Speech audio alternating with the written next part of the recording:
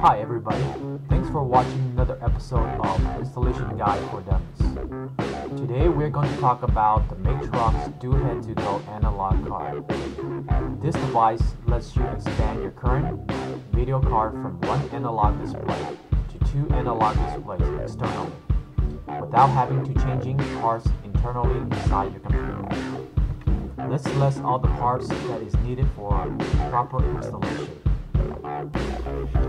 First thing we need is a fully working Dualhead2Go card.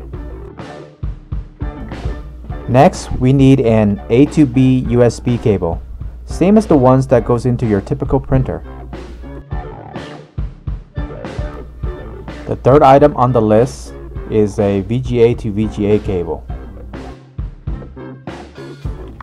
And finally, we need the correct driver CD.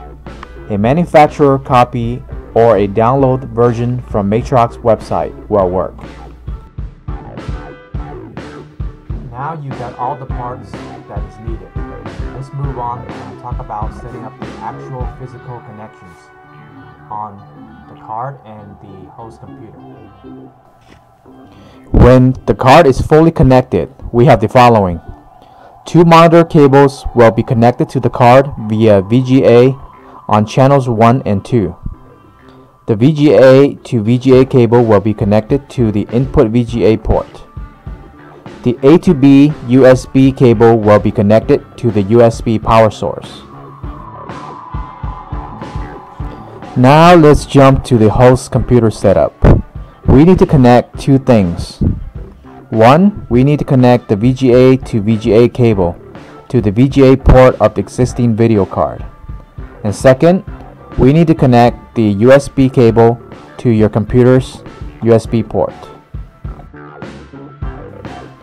Hopefully, you set up everything correctly.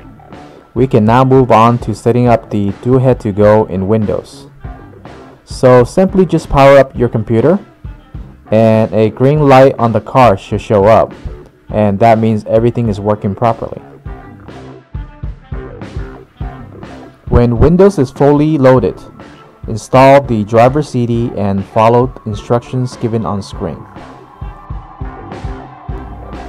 The driver CD will also include the PowerDesk software.